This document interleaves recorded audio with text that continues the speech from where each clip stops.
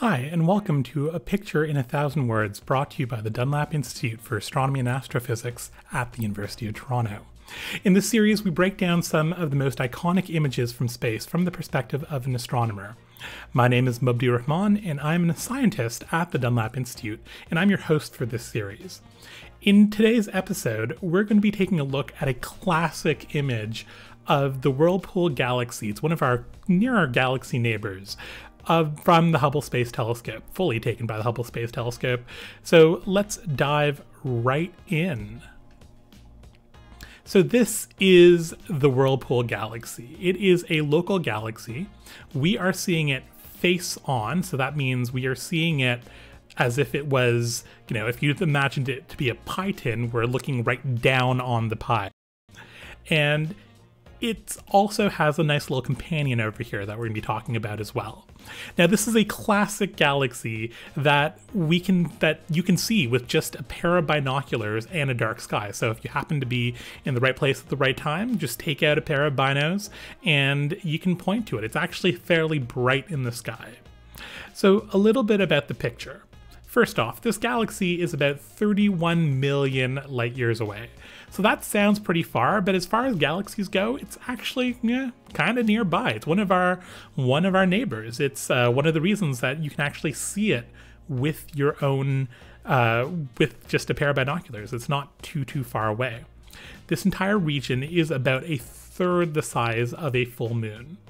And what that means is that at that distance, this is about 87,000 light years from edge to edge. That's actually not that far off what our Milky Way is in terms of size. And all the colors that are in this image, the red that you're seeing here, the blue that you're seeing here, and there's some green in there, and mostly you see the green as white over there. All of that is actually visible light. So the Hubble Space Telescope was taking a look at this invisible light. And everything except for the red. The red is mostly red, but it has also a little bit of infrared light as well. So that's red, that's light that's a little redder than our eyes can see. And all of that is what you're seeing here. So if your eyes were super sensitive and out in space, this would be very similar to what you'd be seeing. It took Hubble about 9 hours to put this image together, and that, sounds like a long time to be staring at one galaxy, especially if it's so close and so bright.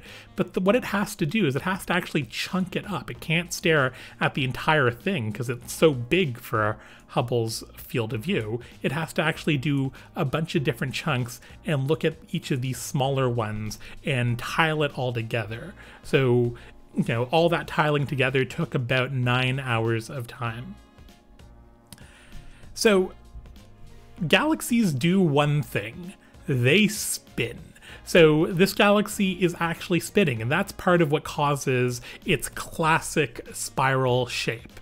This kind of spiral that we're seeing here is a grand design spiral. So it's called a grand design spiral because you see only a couple of really strong looking spiral arms. Like in this case, we're seeing maybe 2. And they just look like they've been perfectly shaped. So that's what we're seeing here at the moment. But these arms don't move together. All of the galaxy is actually moving individually, and so these arms are also moving this way and that way, and all of that gas is moving and it's getting wound up, and that's what's creating this spiral structure. In all, however, it takes a long time for this galaxy to spin all the way around, so an entire revolution of this galaxy will take about 250 million years to do. It's a long time. We're not seeing this happen in our real time, but this is kind of where this galaxy ends up living. This galaxy is not super different from our own Milky Way. It's in the same ballpark. It's not exactly the same, but it's relatively close. We're also a spiral galaxy, except we're inside our own galaxy, so we can't actually see what's going on. So let's take a look at all these different colors. So first off, you have the red. So the red here that we're seeing is light coming from plasmas of hydrogen and nitrogen. So these are areas where young stars are being born and they're lighting up the gas around them. And one of the things that you can notice is that all of these regions in here, they seem to be lining up along the spiral arms. That's where the vast majority of the star formation is happening, is in these spiral arms. You don't see so many of them out in these distant areas. This entire, like, all of the light that you're seeing here, however, that looks kind of fuzzy and it looks like gas. That's actually stars. There are just a lot of stars. So we're seeing millions of stars, hundreds of millions of stars even, in any given box, and all of them together are producing that light diffuse haze. If you take a look, however, if you look at the spiral arms, you can see in the spiral arms that haze looks kind of blue. If you look at this region over here, or in the companion galaxy, it looks a lot redder. And what's going on there is that actually is a property of the stars that are there. The stars that are in the spiral arms, they were more recently born, and they tend to be bluer. Whereas the stars that are in what this area is called the bulge, and this is in the satellite galaxy, these tend to be redder and older. So they're they've lived for much longer periods of time. And that's kind of what you're seeing here. So when you see a bunch of blue stars, you typically associate them to be younger, and when you see a bunch of red stars, you typically associate them to be much older. The other thing that we can notice is if you take a look at these little dark features over here, so you can see some over here and see some over here, that's not nothing. That's actually the opposite of nothing. That is a ton of gas that's all in a very compact area, and there's so much of it, gas and dust, that's blocking the light from the stars in there. So we can't see what's underneath these in optical light. If you went to a different kind of light, like infrared light, you could start seeing a little more of the stars that are underneath it. But all of these things that we call dust lanes, that's where there's lots and lots of gas. And again, you can see that they tend to be on the spiral arms. This is just one of the cool things about the nature of spiral arms in galaxies. So let's now take a look at this middle section. So imagine if this galaxy, so we're looking at it face on, we're looking at it as if, we were looking at the top of a pie. From the side, a galaxy kind of looks like this. And we have a bulge right in the center. And so that's what this is over here. That is that bulge, and it's actually quite a bit larger. Now, first off, in the center of that bulge, there is a supermassive black hole.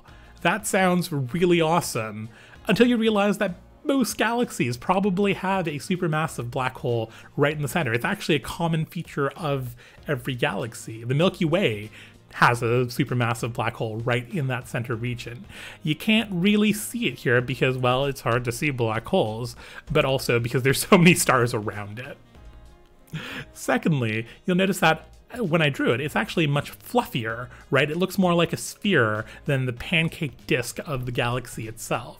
And so what's going on there is these are much older stars, and they've had time to relax and be pulled and pushed all the way around one another and kind of just mixed up. And so whereas the stars in the disk, in the spiral arms, they tend to be going in one direction, all sort of reasonably well aligned, the stars in the bulge tend to be kind of going, hey, in any given different direction. So here, that's what's going on. And so it really is just a big fluffy mass of stars that are doing this. So next we have the satellite galaxy to the Whirlpool. So this is a galaxy that is passing by the Whirlpool. We are seeing this in this careful moment where it just happens to be very close, and it's its neighbor, as Mr. Rogers would say.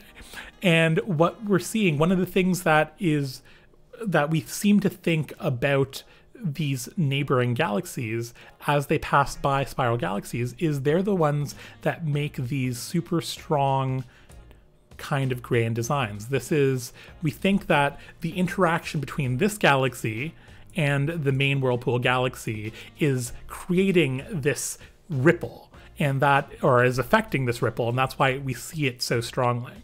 And so the way it does that is because it has a lot of mass, and so that mass has gravity, and it causes gravity, and so everything in here is this galaxy, or this satellite galaxy, is going to be pulling things closer to it.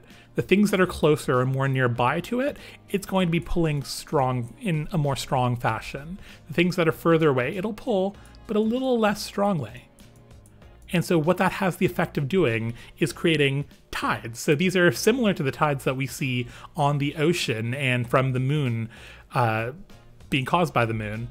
And it effectively makes it feel like this galaxy is getting a little bit stretched. And so that's part of what we see is the effect of this, and that's why we think we're seeing these strong designs in here, because of the ripple from these tides.